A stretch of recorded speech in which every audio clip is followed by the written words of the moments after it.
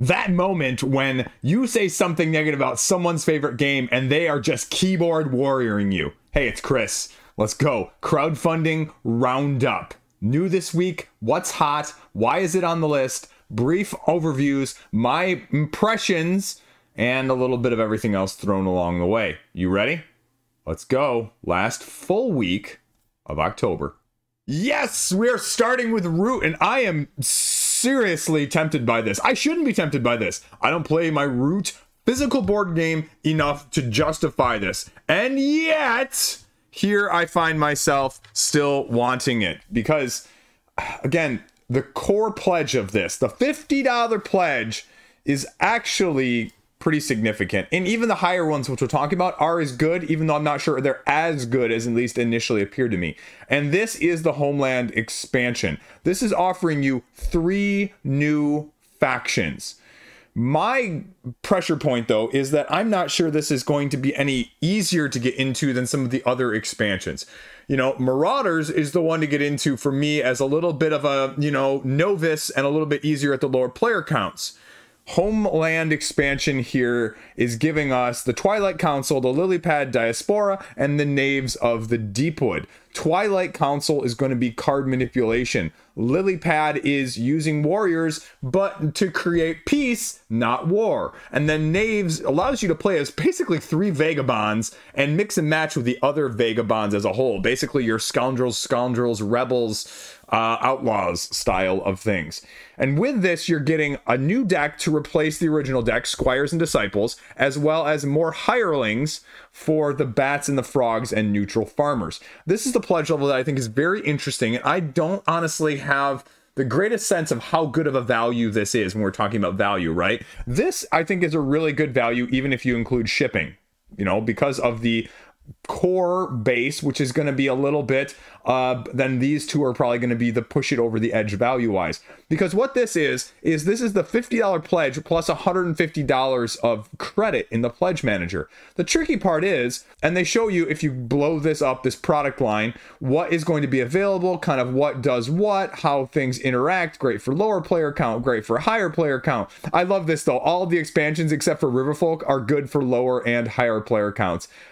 I'm not sure if that's fully there. I'm sure some of you Root aficionados have more opinions along those lines. And then I think down further, they actually lay right here some of the prices. And if this is the price in the pledge manager, that's where I get a little wishy-washy, right? Because $150 of credit gets you $60 base game, the Riverfolk expansion, and the Underworld expansion, which you're going, Chris, actually, that's not that bad. But when I priced that out, those 3 over on Board Game Oracle before this video, those 3 total up $100. So then it's kind of a break even, $150 for those 3 and the new stuff. Oh, okay, that's, what the $100 at retail and the $50. So it's kind of splitting hairs then that way. But routinely, the hiring boxes are, somewhere between like $13 and $17. And most of the expansion decks are a little bit harder to get. So this might be the harder to get thing, but I'd say it's kind of a push in that sense. So that's going to be your question mark. Gameplay is not going to be included, though, is the Clockwork expansions because they're out of print. And then they run you through kind of what I mentioned, the 3 different factions here, and they're going to be having a weekly reveal in terms of the print and play kits or the online that they have offered in the past. So if you really want to try it out, that is where you're going to get your money's worth from that aspect of things. Political connections with the Twilight Council. You're going to be progressing your mission, changing edicts, and manipulating your enemies' incentives. The Diaspora, here you're training warriors to ensue, though, that the safety does not turn into outright aggression. And again, I am not the person to break down the individual mechanics. Go check out Lord of the Board. He's got a preview video. I trust him to give you all more than what you would need to make a decision on this one. And then Knaves, again, like I said, using 3 vagabond characters and meeples at once. 3 to include different combinations that you want to later on. I didn't mention the 2 new maps, one of them going to be expandable to more than 5 players, and then the Gorge, which is the one Lord of the Board created, has choke points and concentrating warfare into the big central areas. So it's going to come with the hirelings that are going to adapt this if you have the previous hirelings, and then the previously mentioned Squires and Disciples deck, which swaps out just like the Exiles and the Partisans deck for the deck in the base game. The add-ons, the extra deluxeifications here if you want. So There are the previews. The links are all there if you click on them. And, you know, I'd make the argument, though, that this isn't the one to get in on necessarily. You go buy a base game, you buy someone who didn't like this war game in the first place and buy their small bundle on the secondary market for even less than what it would be at retail with like the Core and the Riverfolk at this point, or the Core and Marauder. You can do it, you can find it. And so that's why you maybe late pledge this and go for anything else. But you know, gosh darn it, Leader. You know, I have to go back and look at New Foundations again and see whether I'm not going to late pledge that. And now I'm looking at this one. I did not need that. But speaking of things that are my ilk, Madcala. Now, it's got like a 10th, literally, of root, but this is much more my speed and my ease to get to the table. You are taking the Wonderlands War from Druid City Games. You're giving it a Mancala mechanic with two sides of the board as you manipulate shards into pods, and then you're going to be trying to take that. Essentially what you've got is on this board, you've got 6 different plates on each side, and you're going to be manipulating your shards and other people's shards, because what you do is you take from one of your plates and you go around, and then the last pod that you place a shard into, as you start to place them clockwise around, you take the action. And then you have 2 follow actions essentially that are going to be available to you as well. One that may cost, and then one that is a common based card action. And you have minions that you're going to be manipulating, and you're going to be just even doubling the actions that are available to you if you have a doubling shard. But the shards that are present on the board in the first place are also your currency for those extra actions that I mentioned. And so you're going to be having to take them off, but you can only grab from shards that are on your side. And so if there are no shards on your side, or if there's very limited shards on your side, then you're going to have to potentially use your turn to place shards back down after you've spent them. No stretch goals, pre-stretch. I mean, say what you will. You know, if you're getting 2 little character expansions here with the deluxeifications, the quote-unquote value is there. And that's when I said, you know, what is going to be the incentive? Realistically, it's the playmat. It's the playmat with the chips. So I don't need the insert, and these are the little factions you're going to get here. I guess they've already decided it. It's like Tweedle. They voted on it in the first couple days, I think, along those lines. Caterpillar, Tweedle, that's going to be where your value is, because I'd make the argument that this, even though it's going for, what, $45 deluxeified? I thought it was 40. I was wrong, $45 there. You know, how much is shipping down here at the bottom? Well, we'll see, but 2 $9 expansions for a $28 to $30 game at retail. So $2 $9, that's 18, you know, 48 plus or minus shipping. So it's gonna be, you know, very splitting hairs. And if that $28 to $30 one doesn't come with the deluxeifications, then yes, monetarily wise, it would make sense to do that. So it runs you through all of that I just mentioned, and basically going until you take your opponent out. The rulebook is right there. It's like 6 pages. It runs you through all the components. You don't need to see any of that. You can check out any of the videos if you really want to see how it plays. And there you go. That's what it is. Now, some of you are going to comment on the $10 Pledge Manager access. I don't know, right? I feel like it's one of those where I don't mind it. You know, I don't like it when it creeps up, but it also makes you not fence straddle, right? It makes you be more definitive on it. And you're probably going to say, though, at the same time, it's probably going to turn people off that, you know, would have backed it for $1. You know what? How many times do you just let that $1 go? Or are you one person that always upgrades that $1? Well, this is just going to make you get off the fence, right? Blank or get off the pot. I don't care. If you want to get all the other stuff for Wonderlands War, you can as well. You know, the thing I need, actually, I need the upgraded, you know, little replacement faction boards. That's actually the thing I need, because I never got that replaced the first time around, the second time around. So $12 for that, you know, okay, $57. Yeah, I mean, it's deluxeified. I don't look at it anything different. It's going to be a value thing one way or the other. And this sort of reminds me similarly to earlier in the month of Emberleaf. I think the value, quote unquote, is there. I think the monetarily, you're going to be about a break even, whatever side of things. But whether or not it's your view of value, that's where I think you guys are going to let me know in the comment section and splice hairs, because I don't look at this necessarily as a bad price. I look at it as the price of deluxeification now in crowdfunding. So there you go. Raising Robots is back. I actually remember covering this one previously, because I remember having to watch Rado and look through his stuff to figure out what was going on. This is like a spin of, what as they say, like Wingspan meets Race for the Galaxy, if you will. Engine build, insert generic engine builder here, plus Race for the Galaxy. A little bit more along the lines of like an Ares expedition to me in that sense. And it's got $50,000. It's coming back. It's giving you a deluxeified version, again with a new expansion, a go on top of the previous Pets expansion the first time around. The new expansion is Friends, and you take a 5 phase action system where you are laying down 2 of the cards, just like a Race for the Galaxy type vibe, of those 2 phases that you want to accomplish on your turn. And then if there are energy cubes, any energy cubes in those areas, you get to take them, but you also get to take any cards for sure that you laid down additionally. Simultaneous play in the same regard. As you go through, you're assembling, you're building your robots, you're gathering your resources, and you're managing, like, I think 6 or so as a whole resources in order to build said robots that I just mentioned, upgrade your efficiency of your board, and then take your victory point march towards the inevitable end after, I believe, 8 rounds, if I recall correctly.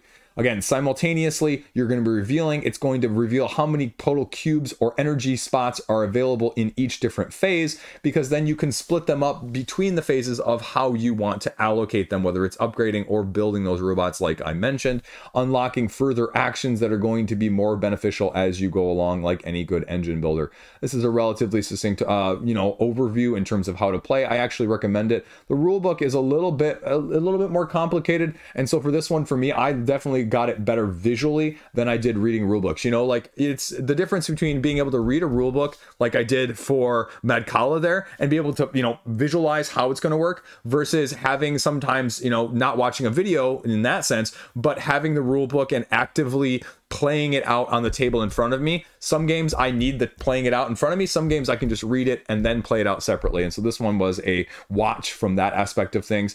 Deluxe edition here, it's going to give you the bling that you're looking for as well there. And then the pets expansion here gives you more asymmetric pets that you're going to be having available at your disposal here. Free copies included, they say, in the deluxe edition in the first place, which also includes inventors, because you get to activate other robot cards as well. So, awesome. Friends expansion here, offering 3 new modules, more robots, more inventors, and then competitions and friendships, shared objectives that you can utilize as a way to score more points. So everything is on this page. Everything is there that you need to know. The new 2nd edition, though, expansion for Friends is going to be a little bit upgraded. And then the Friends Plus, so 1st and 2nd edition expansions in case you didn't get it. And then the all-in, again, $90. I mean, it's about what I'd expect at this point now, seeing all of this stuff. So yeah, I mean, it's a great small engine build game, and it probably needs more attention.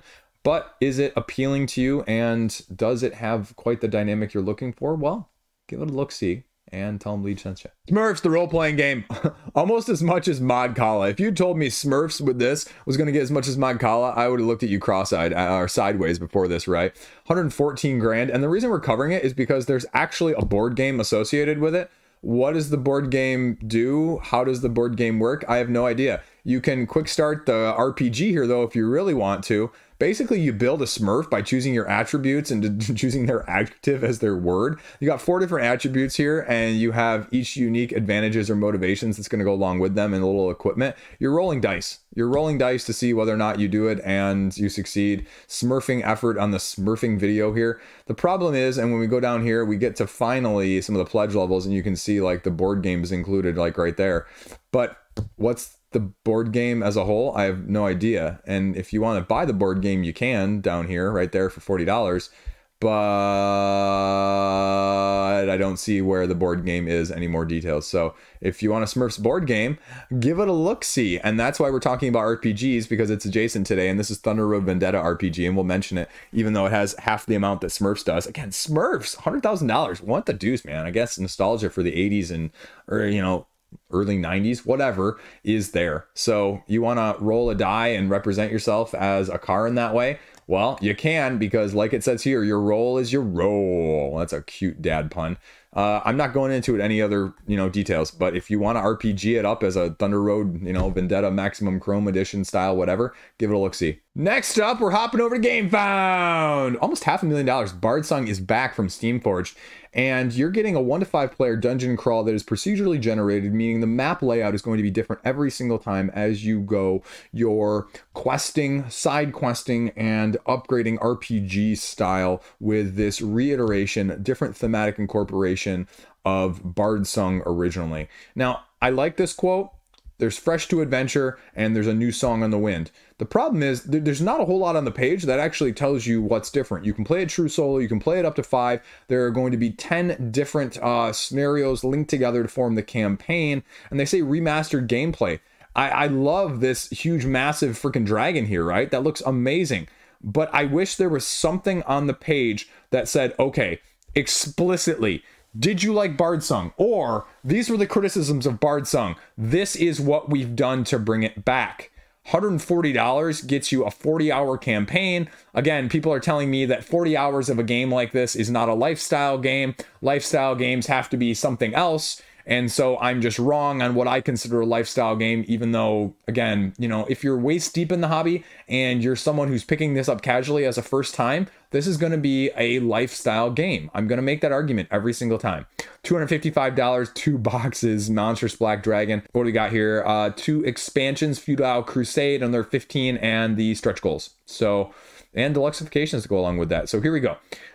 Taverns, New Tale. Okay. Vile Black Dragon, it's decaying. You got to bring the forest back from the brink of destruction. Multi-class heroes. Again, I think these are cool. These aren't your generic sort of, you know, fantasy style D&D-esque vibe.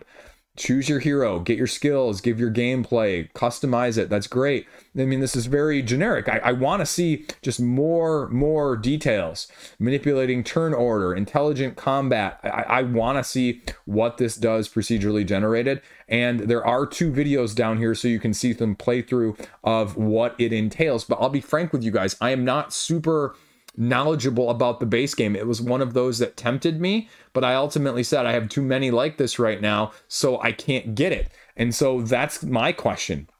Because boss battling, dungeon crawl, procedurally generated, RPG, multi-class upgrading, all of those things, I mean, we have a type, right? There's a reason that this isn't just getting millions of dollars on crowdfunding from miniatures, but this type of game as a whole. I love the fact that the rulebook is on the page, though. And so it gives you in the rulebook a little bit more of a detailed breakdown of what you're doing on a turn-by-turn basis. You're playing in round sort of Ann's End style initiative order, where everybody's got their initiative card and you lay them down randomly drawn in order every single round after everyone is gone, rinse and repeat. And on your turn, you have the ability to take one of 3 different actions for a total of 2 total actions, and you can mix and match however you want, even doing the same action repeatedly. Move, explore, or use an ability. I mean, it's relatively straightforward. Moving from section to section, exploring if you're next to an adjacent area that can be explored and put down new tiles, or using your special abilities, using your combat, using all of those things. The enemy AI system is going to be very like D&D vibe-esque in terms of battling these enemies, rolling your dice, as well as bloodying them and changing how they're going to be going after you from an AI standpoint. I mean, it's very D&D-esque if I pull up what you've got going on here, except you're rolling like 2d6s, as it says over here on the left side, upper left right here, with a different attack effects, conditions, empowering attacks, how the enemy is going to be attacking and defending, as well as how you're going to be spawning them, having little challenges and events occur via card play as you're going along, wandering monsters, as well as fate that's going to be a resource available to you to allow you some mitigation, manipulation, and of course, the all well powerful treasure cards here are what you're searching for in the first place to make your people more powerful. There is a maintenance phase or an upkeep or an upgrade session in between each encounter where you can not only upgrade your skills but also get your loot. And if you fail it, you get to do this anyway so that you can go back to it and see if you can beat it. Mini bosses as well as bosses and how they differ from the main minions in the first place. Relatively straightforward rulebook, like it from that aspect. But that's the question you have to ask yourself, right? If this wasn't the one you got in on last time, is this doing stuff differently enough for you this time? If you looked at it last time and you said, I love this, is this a 2.0 version? And then down here we get to the gameplay extras and the non-gameplay extras. The upgrade pack we just passed by, the extra wandering monster, which is a boss, which is the free follow gift, and then the Feudal Crusade, which again is a whole nother like mini episode, 15 hours of gameplay, they said, with a new boss as well. Playmats, additional pledges, and all of the unlocks that you're getting here, and a little bit of choosing as you go. Here are the 2 videos that I mentioned. Oops, there's actually 3, and the miniatures if you're looking from that as a miniature junkie. So there you go. Steamforged putting out another Bardsung. Is it going to change your mind on it? That's the big question. So there you go. Then we're going Avatar Journey of Aang. I covered it earlier this week, $132,000. This is a 1-to-4 player, sort of race-driven card aspect resource dice situation. And let me explain that there for a second, because what you've got going here from Bad Crow, which previously did Company of Heroes, right? Like Company of Heroes to Avatar: The Last Airbender. That is a wide spectrum of stuff. But you can see here what you have is the world of Avatar on a map, and you're trying to traverse your bison. Yeah, you're flying bison. You're getting Appa as you go across with a press your luck vibe of seeing how far you can move. That's going to affect your press your luck resources that are needed in order to achieve that distance or that, you know, situation as a whole. And that is represented by the cards that are going to be on your tableau in combination with the mastery that you get from manipulating those cards in the first place, because as you're laying them, they're going to have value contributing to your skill in a specific element. But then as you lay them on top of previously laying cards, those previously laid cards will actually rotate. And if you rotate them enough, they get taken off the board, which may decrease your skill, but increase your overall mastery, which stays permanent, which then can be used to buy upgraded dice and achieve conditions that will allow you to eventually get even better dice in the form of the avatar dice as you go along. There are several different spots along the board, 3 tiers of enemies or challenges that you can do that are going to give you high risk, high reward. They are much more difficult in terms of the elemental mastery that you need in order to achieve them, but they actually give you significantly better bonuses and benefits. And that's the game in a nutshell. You're trying to get to the end before you run through the deck of cards that proceeds and pushes the comet towards the end track to beat Firelord Ozai before he turns into Super Mega Super Saiyan Firelord Ozai, and his stats go up and you only have 1 shot instead of, well, a couple potentially to do that. It's upgraded, it's deluxeified. You can get a little, well, actually I like the neoprene matte board there. Non-bender expansion, I didn't mention, but you each get 2 individual characters in order to get extra dice. So you're actually rolling 8 dice per turn, 6 core dice, plus 2 that are special or unique to your character. So it's going to be very tactical based in terms of what is on the board when you go, because I didn't even mention that the market of cards that's available to you, if you ever have more than 2 of the same type of resource card or elemental card out there in the first place, it wipes the market. And so there's going to be things like that that are going to be, you know, maybe make it or break it for you as a whole. So all the stuff that I mentioned there, the companion cards, the upgrades, the upgrades, the upgrades. So again, it's a very nice family weight. If you want to make it really hard, you can. Hey, look, there's my video. And then everything else to go along with it. And I think it's just doing something kind of neat. It's doing something different I haven't seen.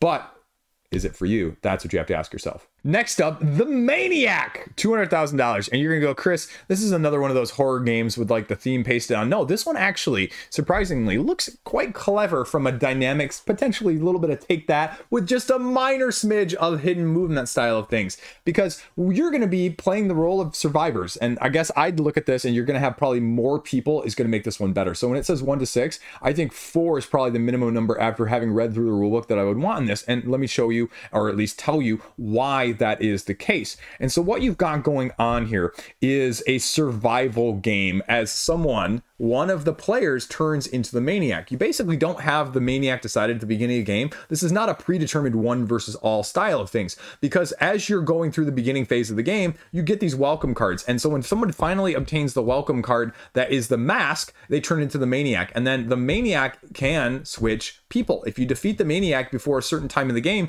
it actually gets taken away and gathered by somebody else. So somebody else has the chance to win as the maniac in that regard. And what happens though is as you're killed, that actually gets you closer to the end game in a positive way if you're the survivors as well, because as you're killed, the first time somebody's killed, they become the sheriff. The second time they become the predestined. The third time they get cameos, additional characters that are going to be beneficial in different ways. And only the predestined or the sheriff aforementioned, after somebody dies and becomes them, can finally eliminate the maniac for goodsies.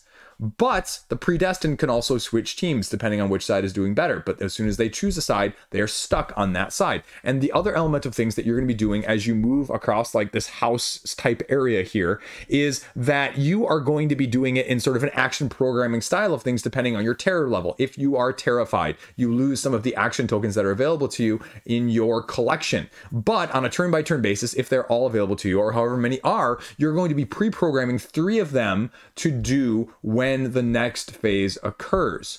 Now you can play, as it says here, 2 or more survivors versus the maniac game. Now you can play it in other game modes like it says here. Single player here with 2 or more survivors against the game, standard, and one of them become the maniac. Or if you really want just to be someone the maniac, you can do that too. But I think the crazy chaotic Chris way, oh, that's a CCC, not a KKK. No KKKs here, none.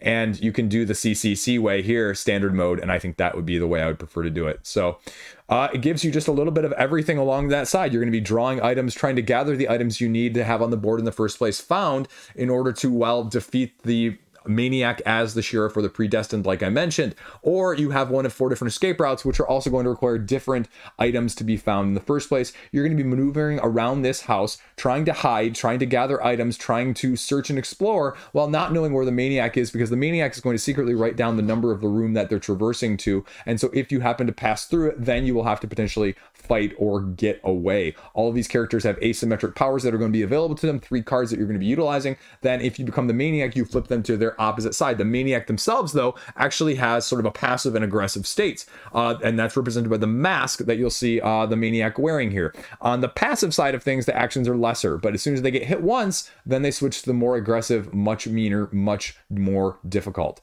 Sheriff, Predestined Tommy that I mentioned there as well. Standard edition is going to get you miniatures as well as standees there. Oh, I didn't realize they were both in there. Collector's edition is going to glow in the dark.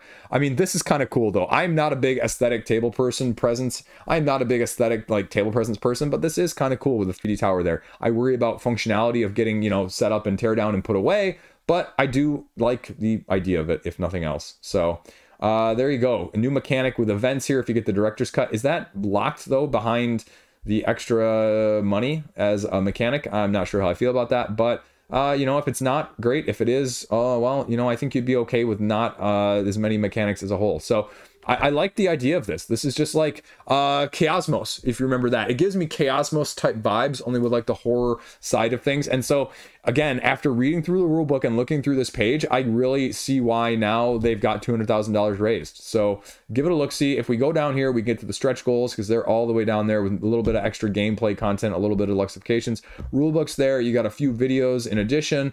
So that's all available to you. And, you know, shipping is going to be whatever it's going to be, although it is kind of expensive to be fair. So what is the core pledge here with this one? Standard edition is $65 and $90. I mean, that's $30. I mean, that's about 50% of the price of, you know, the core pledge here as the ship. So, I mean, again, you're probably gonna do the collector if anything, but give it a look. See, much better than I was initially thinking. So I give them kudos. They're doing something kind of cool there. Then we're going back over to Kickstarter, Stefan Feld's latest 2, 9 and 10.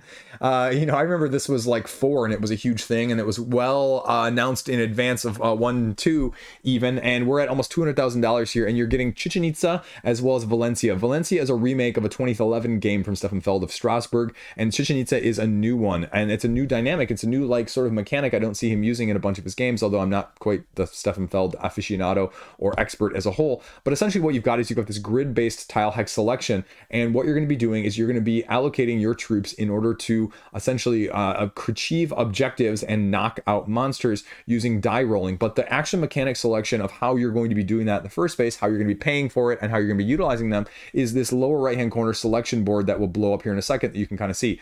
I actually really love these acrylic standees, truth be told. Boy, howdy, those are cool looking. Oh man, those are cool looking. Wood upgrades, everything else you'd expect from the previous Queen editions to match it. And it does come with an expansion box here as well. I don't remember seeing what the expansion added, but just a little bit more of everything is what it looks like. And as they're known for their queenies, so which can be completely cool or completely miss, depending on which game they are, how essential they are. And what you're going to see here is it's going to be a modular setup that you can redo every time in a different way. And you'll see that there's a row and a column that is a number correlating to the spot that you are putting down. And you get to take the lower of the two because that's the cost of the action in the first place. But if someone else wants to play, they have to take the higher action.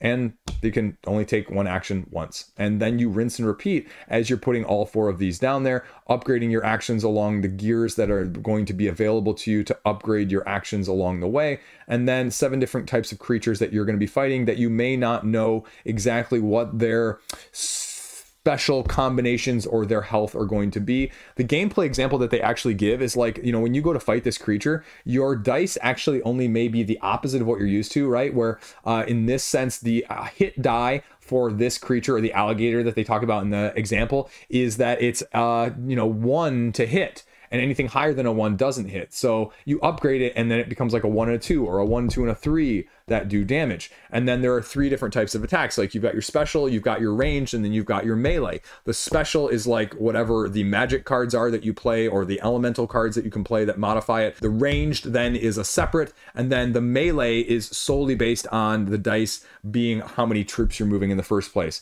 And so that's going to be the rinse and repeat. And as you complete these, knock these guys out, they're all going to complete different objectives that you may be utilizing or going in the first place. And here they run you through exactly what I just said. Magic phase, combat phase with the ranged, and then the melee. Rolls are happening simultaneously as you're checking both the offensive as well as the defensive, because if they hit you, you just lose troops and you go until somebody can't go. And that's it, rinse and repeat. So 6 rounds of that, and you go until somebody is done and somebody's the winner at the end. I think it actually looks kind of clever. I'm not, sure though, because I am a, area majority takeover sort of situation like that, person who is a try before buy, because that mechanic is very hit or miss with me. Again, not going to say that I'm good at it. I'm horrible at it across the board, but which ones I enjoy and which ones I don't enjoy, I just can't tell off surface value. So give the gameplay a look-see, and they break down what all is in each of those, so you can check that out if you want. And then we get down here to Valencia, and Valencia is a 3 to 5 player, although again, they say that now they've adapted it to a 2-player variant, auction bidding style game, again with an area majority vibe. And so what you've got here is you've got sort of rounds that you are going to be bidding. So in the base game of Strasbourg, there are 5 rounds with 7 bidding auctions in each round. And so essentially what you do is you use card-driven bids to, from a 24 card deck that you were given originally. Again, and I'm not sure what's different here, but that is the basis of then using those cards. And once you run them out over the 5 rounds, you're out. So you have to choose how many of them you're going to be doing. And it has like numbers 1, 2, 3, 4, and 5. And so you can combine cards together. You can leave them solo. What do you think is going to get what? And if you win, you win. You get more resources. You get more people, but you have to pay not only the bidding cards in order to win, you have to then pay resources or, money in order to place them down onto the grid in the first place. That is going to be how you're going to be scoring your victory points, because there are going to be little edifices on the board that are going to be scoring victory points. There's objectives that are going to be scoring victory points, and you're going to be gathering goods from those spaces in the first place in order then to cash them in during other parts of the auction or the bidding rounds, so that you can sell them to get the money to be able to place your little workers in the first place. Very cyclical nature in that way. But none of that, unfortunately, is on the page. I had to go look up Strasbourg over on Board Game Geek and read some reviews to actually get any sense of that. So the problem is it doesn't show you anything of what's different here with Valencia. They only give the basic description, which is the same as it is on Board Game Geek, saying that there's a new 2-player variant and there's just some additional different stuff as a whole. So that's it, right? There you go. Artwork, new task cards, updated round structures, new edifices there, if I can spit that one out. But are you enamored with this? Do you have 1 through 8? Do you have yet all 1 through 8? That's the other question. So give it a look-see. Then, Kanata, the First Sacrament. Now you're going, Chris, didn't we just cover one of these horror games? Yes. And truth be told, off of first glance, the other one appeals much more to me, but it's going to be much more chaotic and much more random. This one is going to be a little bit more controlled, but it's going to be a little bit more simple in that sense. And so again, it's sort of which one of the sides of the coin do you want in that sense? Because what you're doing here is you're controlling, 3 different phases essentially of these characters as you're traversing around the town, trying to avoid the abomination, trying to avoid the sheriff who's trying to capture you and steal your items, and eventually then reaching the end by getting through the hellish roadblock to make your escape after you gather the items that you need in the first place as you roll and move. And that's essentially what it is. You roll and move 1 or 2 dice, and depending on the number of dice you use, that is also the dice that the enemies are going to use on their turn. And you use those dice to not only move on the map, as you saw with the big map up here, but then you also use that to traverse your individual player board as the secondary action of things, followed by the tertiary is moving the bad guys. So the first phase of things, like I said, is you're moving your character on the map, then you move around the outside, and this is going to determine what happens where. If you're inside or outside on the big board, then it's going to change things down here. But then the third part of this is going to be the optional action, sort of like 2B, if you will, where you can fight off enemies that are getting near to you. You can search if you're inside or outside at these locations trying to find what you need, or you can get special abilities or other interactions with NPCs that are going to either aid you or, well, get in your way. And then lastly, you're going to move the sheriff and or the abomination based on those dice that you moved in the first part. And both of these can traverse the map a little bit differently. You have those side passages here that the abomination can get through that you can be in. The abomination can also go into the places. The sheriff in the car can only go on the main streets and cannot get into the locations or the little side streets. The abomination turns you into another abomination, so you flip your whole player board over and you become going after your players, or your fellow players, I should say.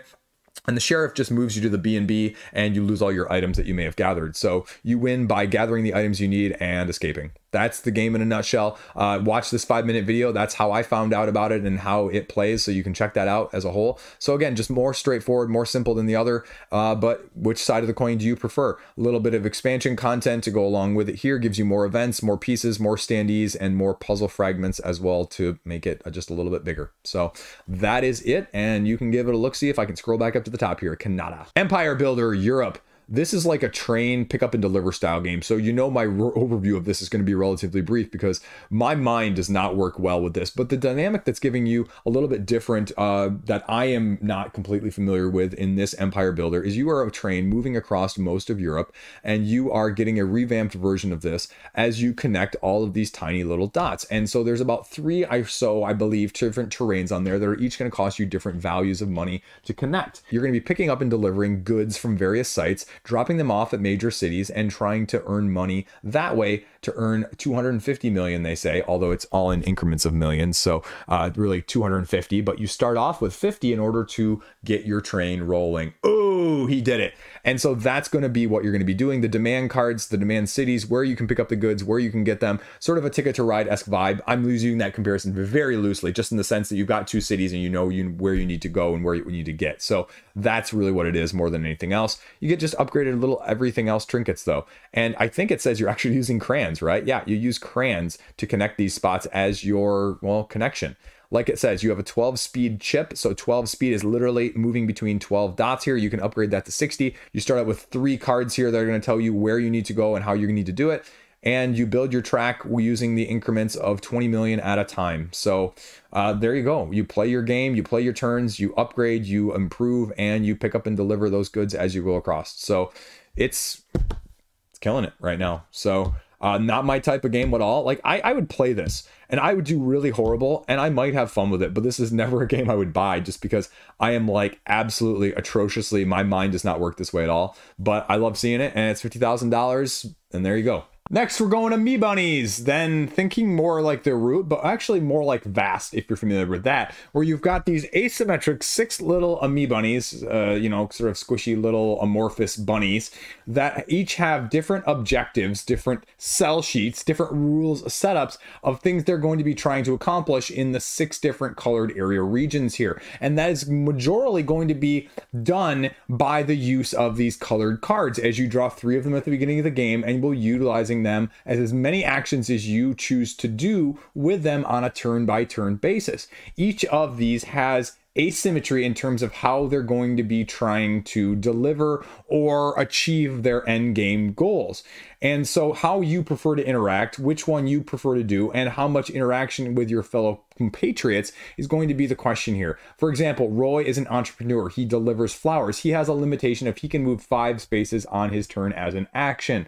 But he then has to go to a place where one of his tokens is, play a card that matches the location color, and then flip it over. Once it's flipped over, then he can deliver that token to the correct spot on the board. He has to do that, I believe, with either 5 or 6 tokens before the end of the game. The orange piece here, for example, is divided into multiple, and they have to gather all of their pieces together in order to win. And so those are going to be the differences between the characters as themselves. And depending on if you want to get a little extra, there are also 3 additional ones here that they outline that are included in the expansion. This has sleeper hit written all over it. Now, I guess the only thing I would wonder here as they're laying these out in terms of how you're going to be giving unique differences, and they actually give you the unique difference rules here as a separate sheet so you can really tell, right, the actions, the movement, the complexity, right? It really is more of a Vast as a whole of just how interacting are you going to be on the board? That's my main question that I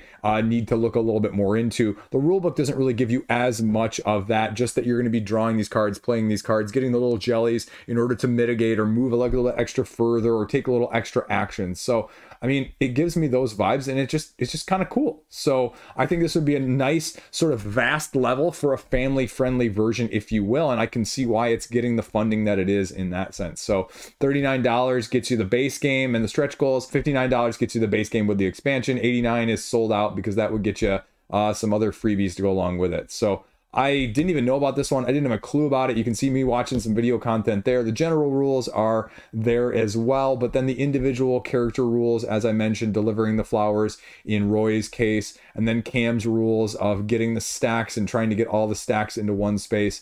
It gives you all of these different little, very piecemeal objective vibes, as well as the individual rule sheets on the page. So this one actually has me putting it on my wish list now because I'm actually relatively impressed by this one. So if this looks halfway decent to you, yeah, give them a look-see. Me bunnies. There you go. Then going back to a name you probably haven't heard for a while, Stone Circle, who made one of my most underrated games of all time, Battle for Eternia. I'm still looking for Pixelvania expansion. You know what? I gotta try and find me a copy of that. But we're talking about Burned Redux, and this is the second time around because they didn't fund the first time. And it's worth giving a look-see as an asymmetric head-to-head dueling style, sort of hidden movement bluffing-esque game. One side of things, you are the burned agent. On the other side, you are the agency. The agency has a director as well as, I think, 6 additional agents in the form of cards that you will be using to explore the various locations that are color adjacent. And what that means is the agent, the burned agent, will be hiding at one of these locations, utilizing their asymmetric kit of one of many different options that they will have in order to tailor how they are going to try to, well, kill the director in the first place, but they don't know which one is the director, and that's the director's misdirection of having multiple agents face down, not knowing who is who. Now, both of them can get revealed if they're moving too fast between locations, meaning if you're moving between locations that are the same color, you do not get revealed. If you move from a yellow to a yellow, or a purple to a purple, or a blue to a blue, in that adjacency. I think there might actually be also letter adjacency as well, not spatial arrangement in that case. And they make that a very clear point on the page and in the rules. So you can set it up on the table however you can fit it. But if you do not do that, you can span obviously larger ranges of things than what it may offer you otherwise, but you have to flip over and reveal, either as the agent revealing what color you are going to, or as the agency, which agent it is that is moving to that area. If you are the agents, you are searching to try and find the burned agent in order to take him out. If you are the burned agent, you are using your gun to aim at the director and kill the director. Last one standing wins. And I want to see this one get funded. It's only a little bit over a third of the way funded at this point. As a 2-player asymmetric, it really gives me more of a Fowler Games type vibes. You know, Burgle Brothers, Fugitive, that sort of aspect. And with the asymmetry and the card-driven gameplay here, I really kind of like it. So give it a look-see. Everything is on the page. Rulebook is relatively straightforward, and the gameplay is just as straightforward as I said too. So very wrong about games talked about it. And so if they liked it, again, it's not just me espousing random stuff because I'm, you know, not good at this. So give it a look-see. Stone Circle, tell them Liege sent you. Then we're going to hop over here and we're going to go over to Grinavel. This is, although it says, you know, only a 3 weighting on Board Game Geek, it gives me a little bit of a feel of something slightly heavier as sort of a suburbia-esque vibe when you've got this circular grid-based system that you are building buildings on, either home developments or more industrial complexes.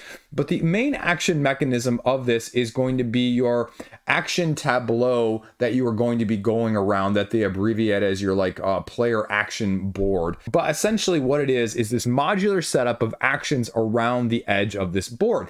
And it has sort of a Glenmore vibe in the way that you are moving, because you get to move to whatever action you want. But you'll notice that these actions will actually have numbers on them, or as part of their condition, which then forces you to move additional spaces forward as part of the time spent doing that action. However, you can, well, spend money to buy time to prevent you from having to move as far forward, because the more you go around, the more progressive the game gets. And after you go around so much, then that's going to trigger the end game. And you're all going to be doing this as you progress. It's a lot more complicated than that, but that is it in a nutshell and how you're building and developing with these shared boards. I'm going to leave the rest to you. You can check out the rule book. It's a relatively good read of about 24 pages, and you can see if this, like, sort of a slightly heavier suburbia in a different way gives you vibes of things that you might be looking for as a civ or a town planner. So then after that, we get down to the other two previous games here that you can check out at the bottom as well. You can add them on separately with included expansion here, as well as additional expansion and previous expansions offered in both cases. So both standalone games, both completely different, highly interactive, and then also down here, if we get past the expansion, more of a strategic, sort of a lightweight style, constant analysis, but not analysis paralysis, two-stage round selection. So I'm going to leave it at that. I'm not going to give you any more details. The rules, though, are on the page. So if you want anything of their product line, you can give it a look-see, and you can check out whether or not this is for you. Then Tofu Shifu, nearly funded, $2,000 of a $2,500 funding goal, because it's a little bit of different style worker placement, pick up a resource deliver, if you will, as you're going along, using your worker to go to the different locations, similar to what we were talking about earlier with Chichen Itza from Steffenfeld, in the sense that several of these locations are going to have two different values, and if you go there, they're going to be different worker spots, but you have to pay the higher value there as you go. But then you're going to be utilizing the resources as well as the multi-use cards, and that's really the main different aspect of this game, is the multi-use cards, in order to convert not only having objectives, but then resources that can be utilized or rewards that can be gathered. And you're going to be going along, essentially upgrading the paths of victory and the utilization of those resources in the first place. The signboards representing here, as you land your Shifu there, the resources that are required to pay for the action that is there via the hat costs that are available to you, which can be done by gathering the hats as resources or discarding the cards that have them alongside of them, taking the 9 different potential actions that are available to you in terms of the, well, comboing that you're going to do, and rinsing and repeating. So I'm going to leave it at that, because you know worker placement games are not my ilk, but this is doing something a little bit different, and you're not going to find this at retail as well from a Chinese board gamer. So $30, and their previous games, which I had never actually heard of most of these. So Cooking Noodles, Picky Eaters, Workplace Dilemma, Pigeon Party, and Cubic Soho. Pigeon Party reminds me of the pigeon from Pig and Elephant, that book series. So anyway, I wanted to give it a look-see and give it a mention here. So if you're interested, there you go. Check it out. Then Panomachia, nearly funded, 2/3 of the way there as well. Card-driven aspect. It's a little bit of war, if we're being honest here, but each of them has a little bit of an asymmetry, because you have about 10 different types of gods that are going to go head-to-head that are each going to have powers. But their power is going to also be dependent if the world or the environment card is their same nature element, because then they get a +3 boost. But you can have beasts that are captured that will also give asymmetry and differing boosts or drains depending on how that is played. And then what you do is you basically capture other people's cards, your winning tricks, if you will, for lack of a better thing. There are cards, I'm going to mispronounce this word, so I'll just spell it Tyche, that can manipulate the environment cards in the first place, or if the winning card of the trick round is a different element than the card that's out there already as the environment, then it changes to that one as well. And so you can manipulate it in those ways. 84 cards total as you divide them up, and you basically, I think, play 10 rounds of this as you're going, because, you know, essentially at the higher player counts, 10 cards are dealt out. The art's fantastic. The gameplay is there, but if you want to actually know a little bit more of what I'm talking about, the rules on the page are not the most expressive. So it actually says, we'll write down here, the worlds, the boosts, the timeline. You go over to playpanomachia.com and it gives you a little bit more of a detailed breakdown there, and you're probably going to need that because my explanations are subpar sometimes. So that being said, $20 is going to get you the basic game, and I'm going to guess you're not going to find it elsewhere, but if you want to deluxify it with extra packaging, hollows, and a coin, you can pay $50. So it's almost funded. It'll probably fund, but give it a look-see if you enjoy this style of like card-driven gameplay. Then Castlescape is back, second edition, with a Gates and Guilds expansion and the deluxe components if you want it, because they're not going to be available otherwise. And there's also an upgrade modernization pack, they say, to go along with it.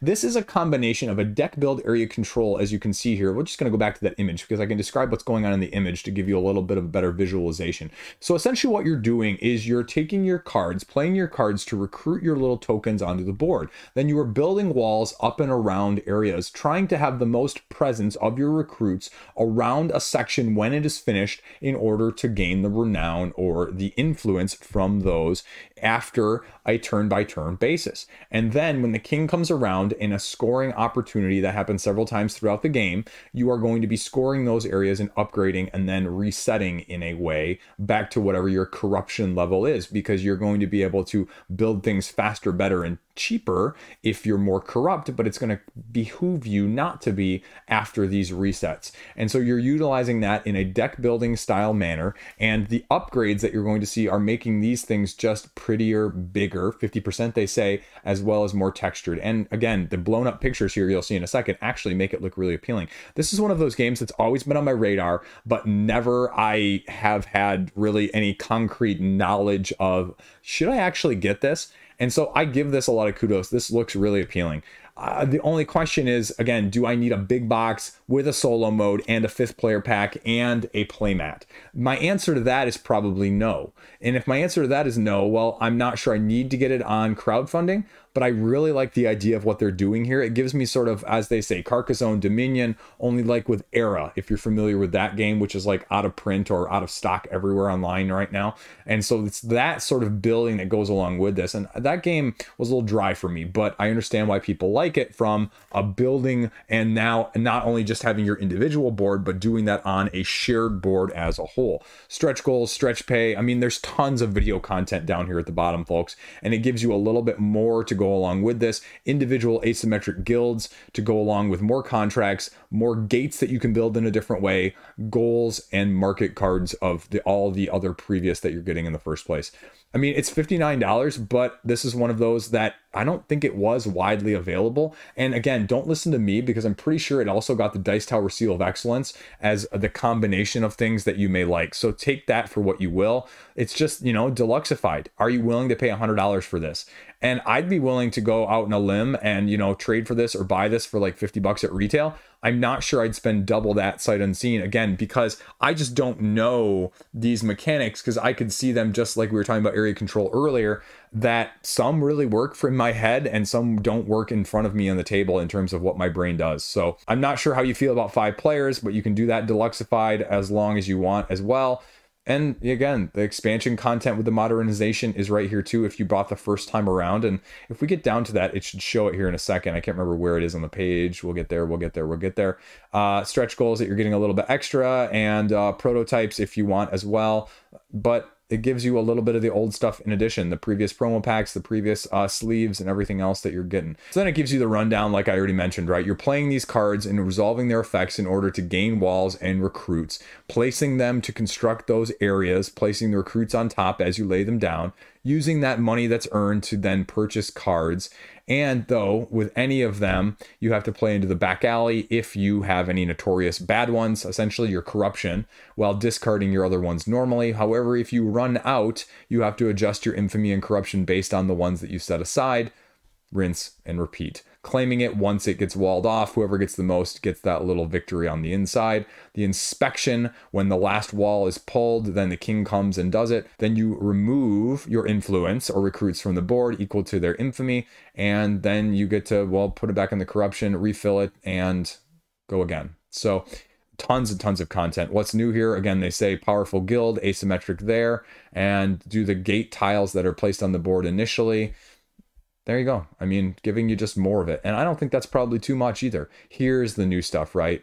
Stone texture. Here's the difference. Now you can see the difference right there. So that's the conundrum always with crowdfunding. Second time around, sometimes this happens, but they're willing to make sure that you get taken care of too. So give it a look-see. Wasn't kidding about all the video content. So you want a more detailed breakdown. There is tons of stuff out there. And again, I'm really surprised that this one doesn't have more, but I think it's just flying under the radar. It's one of those dark horses that does really well, but for some reason just doesn't hit mainstream.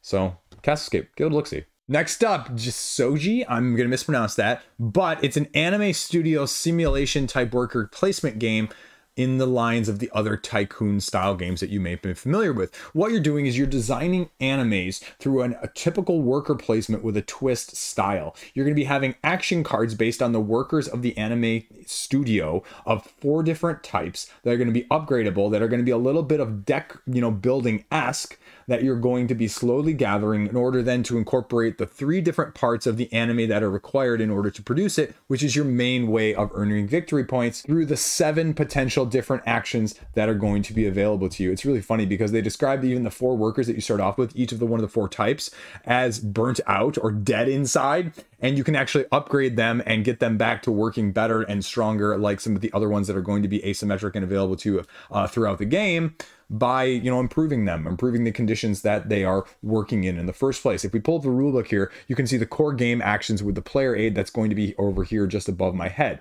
Writers performing the blue actions, artists the greens, producers the reds, and strategery by any workers of any different type, and the director being one that again can do any different type in addition. Main actions are going to correlate to the main parts of the different anime that you need to produce. The blue is the top part, the green is the art in the middle, and then the red is the post-production, if you will, or the hype. And so what you've got going on here, the script, you need 3 of these acquired for an anime to be able to release. Before you can even do the art section of things, you have to have 3 of these red pieces connecting.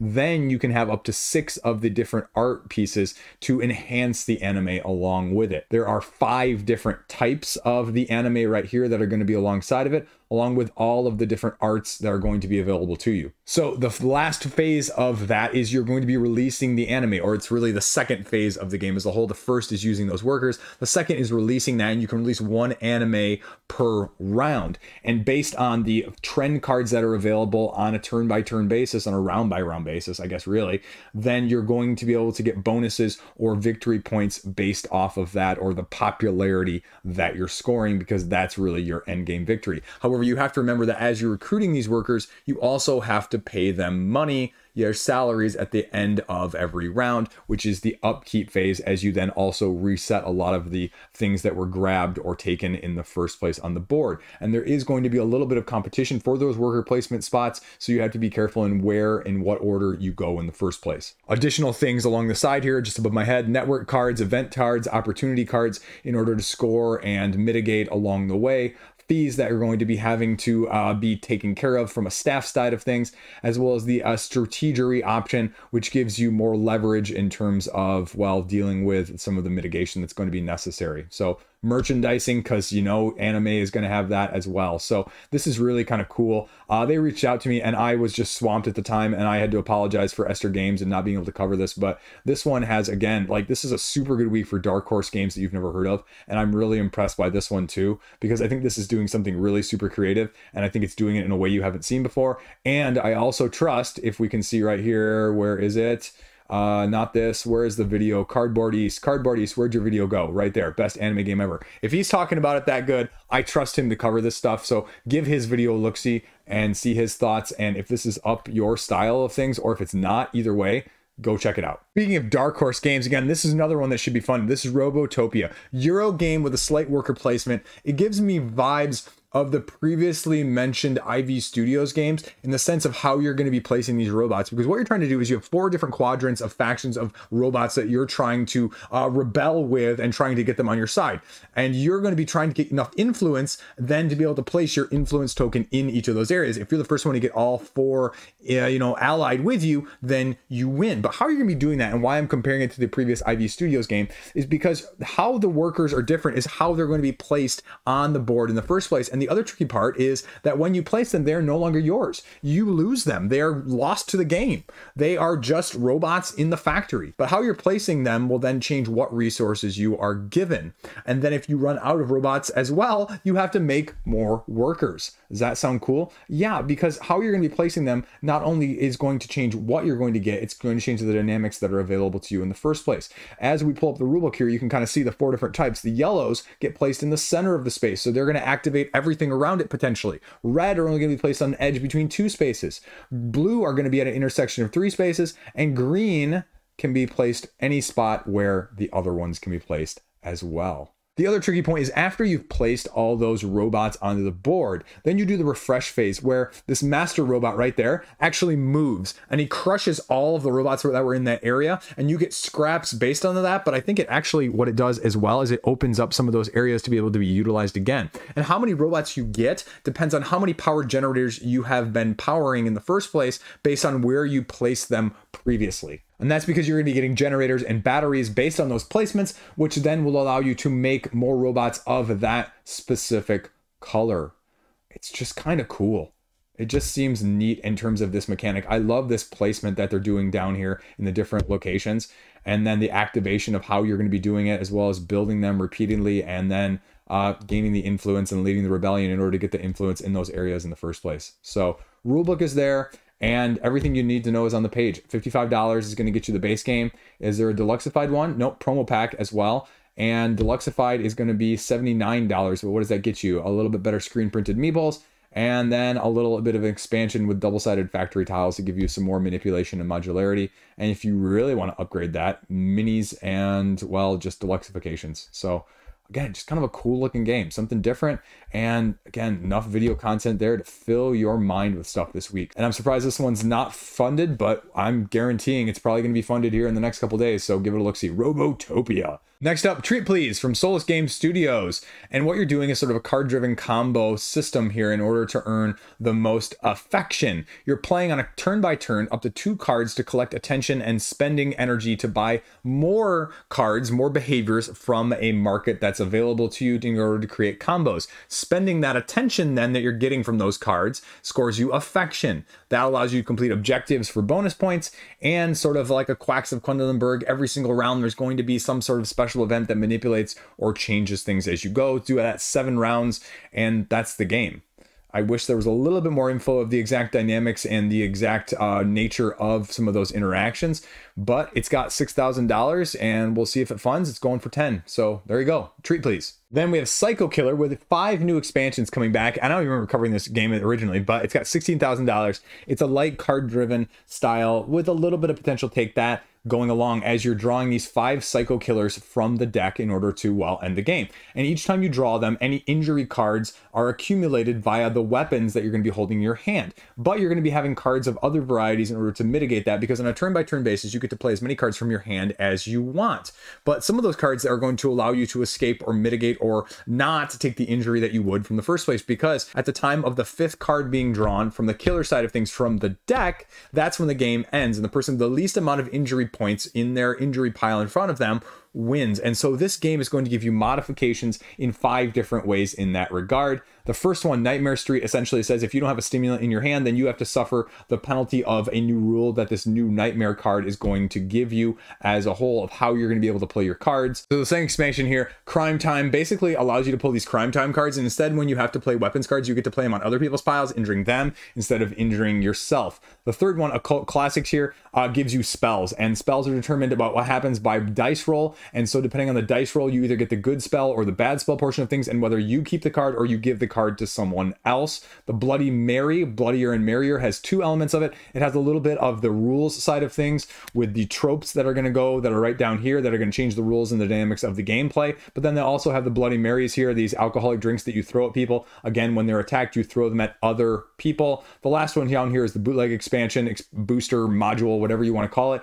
Basically just gives you blank cards and you get to create your own. So 3rd edition base game and previous editions expansions are available here as well, with the previous stuff and all and everything that you might ever want. $33 right here to get 3 of the expansions, $46 to get all of the expansions. The box set gets you the updated 3rd edition of the base game and everything else new for $66. So again, if you're interested in this and it's just something light, take that style, it's going to be easy to hit the table, give it a look-see. I remember when this one came around the first time. This is Monarchs of Camelot, and the aspect of this is you're going to have characters that are upgradable, and you can upgrade them like depending on which side of the card you use, because they're each going to have different strengths on your individual decision cards, activating one side or the other, and you kind of go asymmetric, sort of like the Path of Light and Shadow, where you go further and further along those cards as you upgrade them, and as it calls here, the splaying mechanic, that is going to be utilized in terms of a gameplay by gameplay action. And the turns are going to be driven based off of these action decisions that are present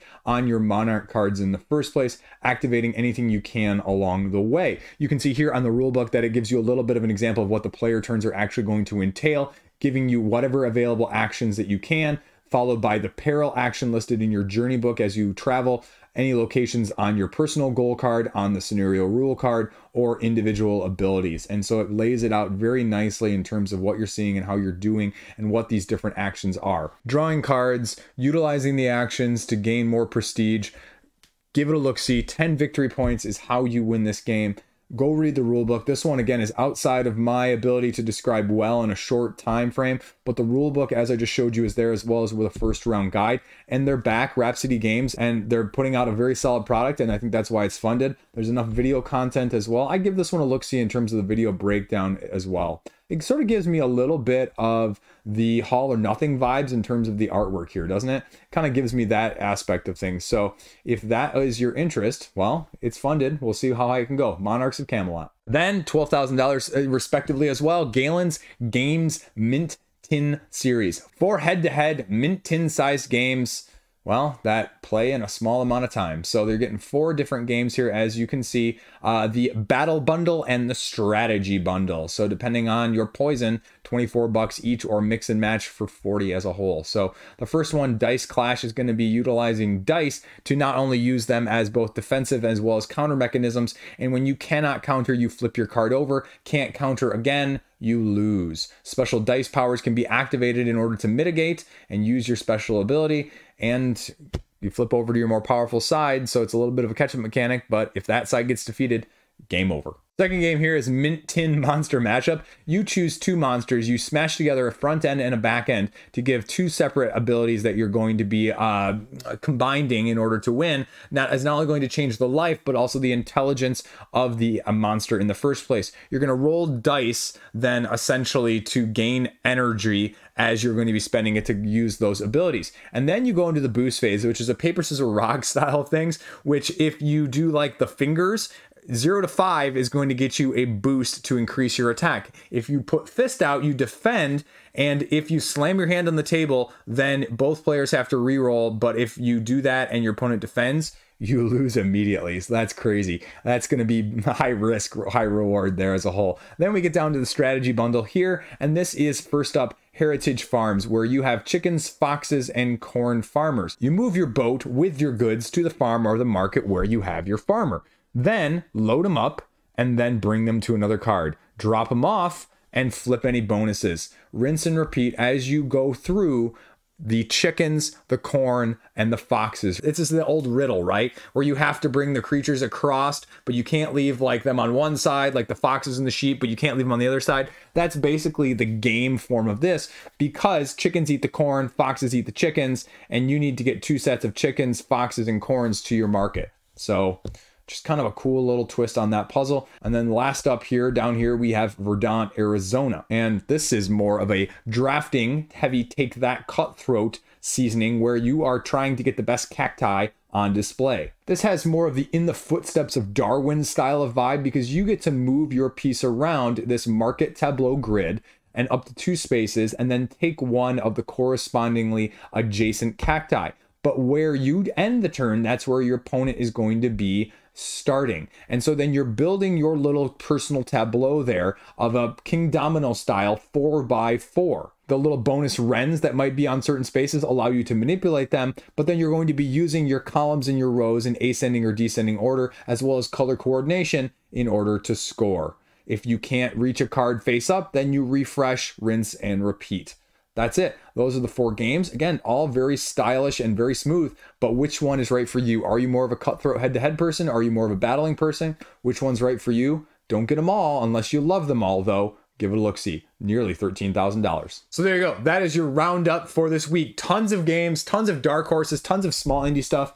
That is just kind of cool to see that it's doing all well. So we have another big week next week with a few bigger name games launching at the end of the month, including Dice Throne and the Flock Together expansion. Not to mention Ivy Studios with their latest 10, the All Play Quadrilogy, And then another one I'll be covering in a multi-game mini review, Pride of Ninja. So again, just kind of a lot of stuff going on. God's Heist was supposed to be here, got moved as well to next month, I think, from Triton Noir. So you'll see when that comes out to a little bit of a different movement style based game that they have been known for in the past. So that's it. I got nothing else going on. I just playing a whole bunch of stuff this weekend and getting a whole lot of stuff done, being productive from a adulting side of things, right?